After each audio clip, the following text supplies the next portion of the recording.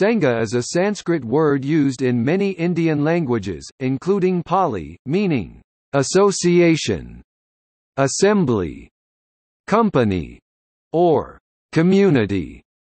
It was historically used in a political context to denote a governing assembly in a republic or a kingdom. It is used in modern times by groups such as the political party and social movement Rashtriya Seva Sangh. It has long been commonly used by religious associations including by Jains and Sikhs. In Buddhism, Sangha refers to the monastic community of bhikkhus, monks, and bhikkhunis, nuns. These communities are traditionally referred to as the Bhikkhu Sangha or Bhikkhuni Sangha. As a separate category, those who have attained any of the 4 stages of enlightenment, whether or not they are members of the monastic community, are referred to as the Arya Sangha, noble Sangha. According to the Theravada school, the term Sangha does not refer to the community of Savakas, lay followers, nor the community of Buddhists as a whole.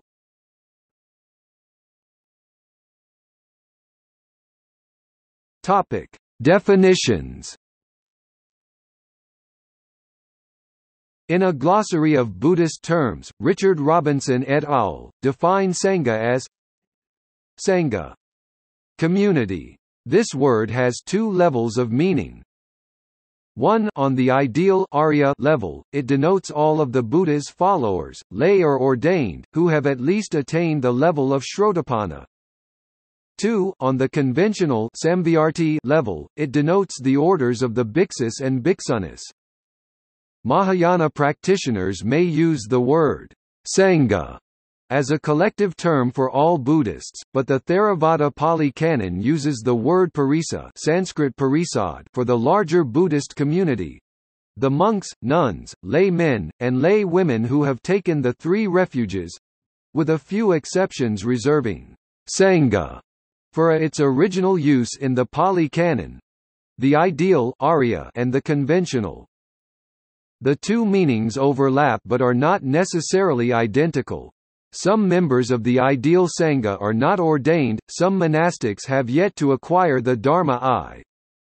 Unlike the present Sangha, the original Sangha viewed itself as following the mission laid down by the Master, viz., to go forth on tour for the blessing of the manyfolk, for the happiness of the manyfolk out of compassion for the world, for the welfare, the blessing, the happiness of Deva and men.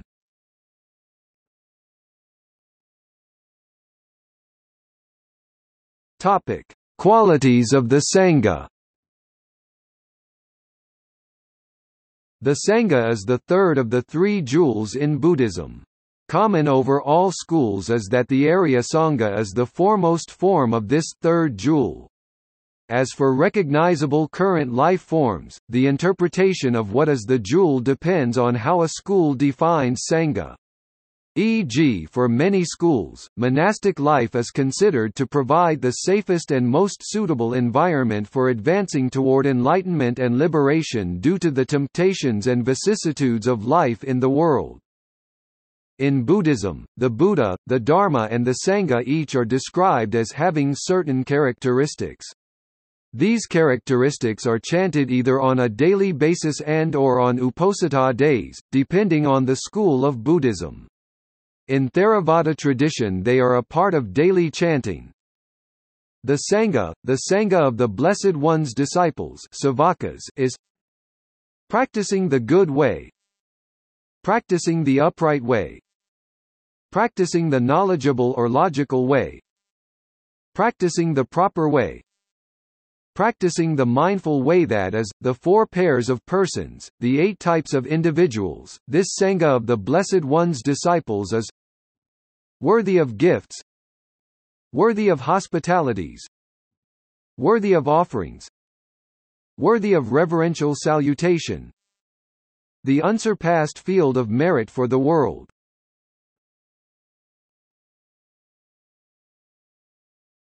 Topic: Monastic tradition. The Sangha was originally established by Gautama Buddha in the 5th century BCE in order to provide a means for those who wish to practice full-time in a direct and highly disciplined way, free from the restrictions and responsibilities of the household life. The Sangha also fulfills the function of preserving the Buddha's original teachings and of providing spiritual support for the Buddhist lay community. The Sangha has historically assumed responsibility for maintaining the integrity of the doctrine as well as the translation and propagation of the teachings of the Buddha. The key feature of Buddhist monasticism is the adherence to the Vinaya, which contains an elaborate set of 227 main rules of conduct known as Patimokkha in Pali, including complete chastity, eating only before noon, and not indulging in malicious or salacious talk. Between midday and the next day, a strict life of scripture study, chanting, meditation, and occasional cleaning forms most of the duties for members of the Sangha.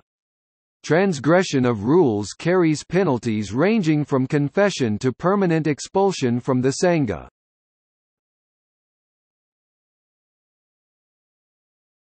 Topic: Japanese Vinaya. Saicho, the founder of the Japanese school of Tendai, decided to reduce the number of rules down to about 60 based on the Bodhisattva precepts. In the Kamakura, many Japanese schools that originated in or were influenced by the Tendai such as Zen, Pure Land Buddhism and Nichiren Buddhism abolished traditional ordination in favor of this new model of the Vinaya.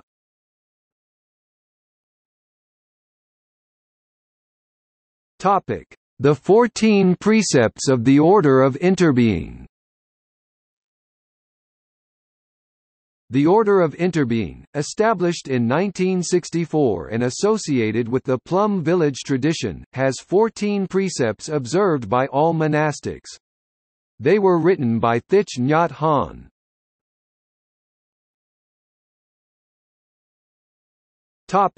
Possessions. Monks and nuns generally own a minimum of possessions due to their samaya as renunciants, including 3 robes, an alms bowl, a cloth belt, a needle and thread, a razor for shaving the head, and a water filter. In practice, they often have a few additional personal possessions. Traditionally, Buddhist monks, nuns, and novices eschew ordinary clothes and wear robes. Originally the robes were sewn together from rags and stained with earth or other available dyes. The color of modern robes varies from community to community. Saffron is characteristic for Theravada groups, blue, gray or brown for Mahayana Sangha members in Vietnam, maroon in Tibetan Buddhism, gray in Korea, and black in Japan.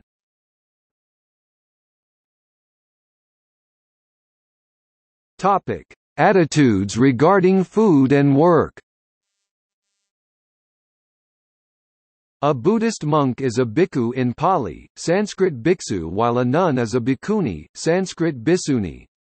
These words literally mean, beggar, or one who lives by alms, and it was traditional in early Buddhism for the Sangha to go on alms round for food, walking or standing quietly in populated areas with alms bowls ready to receive food offerings each day. Although in the Vinaya laid down by the Buddha, the Sangha was not allowed to engage directly in agriculture. This later changed in some Mahayana schools when Buddhism moved to East Asia, so that in the East Asian cultural sphere, the monastic community traditionally has engaged in agriculture. An emphasis on working for food is attributed to additional training guidelines laid down by a Chan Buddhist master, Baizhong Weihai, notably the phrase, "A day without work is a day without food." Chinese, Yi Ribu Zuo Yi Ribu Shi. The idea that all Buddhists, especially Sangha members, practice vegetarianism is a Western misperception. In the Pali Canon, the Buddha rejected a suggestion by Devadatta to impose vegetarianism on the Sangha. According to the Pali texts, the Buddha ate meat as long as the animal was not killed specifically for him. The Buddha in the Pali Canon allowed Sangha members to eat whatever food is donated to them by laypeople, except that they may not eat meat if they know or suspect the animal was killed specifically for them. Consequently, the Theravada tradition does not practice strict vegetarianism, although an individual may do so as his or her personal choice. 1. On this question, Mahayana and Vajrayana traditions vary depending on their interpretation of their scriptures. In some Mahayana sutras, meat eating is strongly discouraged and it is stated that the Buddha did not eat meat. In particular, East Asian Sangha members take on the Bodhisattva precepts originating in the Brahmajala Sutra, which has a vow of vegetarianism as part of the Triple Platform ordination, where they receive the 3 sets of vows, Shramanera, Shramaneri, novitiate, monastic, and then Bodhisattva precepts, whereas the Tibetan lineages transmit a tradition of Bodhisattva precepts from Asanga's Yogacarabhumi Sastra, which does not include a vow of vegetarianism. In some areas such as China, Korea and Vietnam the Sangha practices strict vegetarianism, while in other areas such as Japan or Tibet, they do not. According to Mahayana sutras, Gautama Buddha always maintained that lay persons were capable of great wisdom and of reaching enlightenment.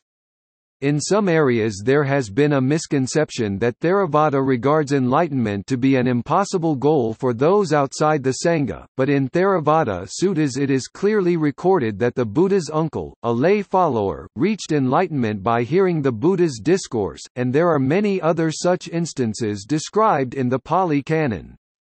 Accordingly, emphasis on lay persons, as well as Sangha members, practicing the Buddhist path of morality, meditation, and wisdom is present in all major Buddhist schools.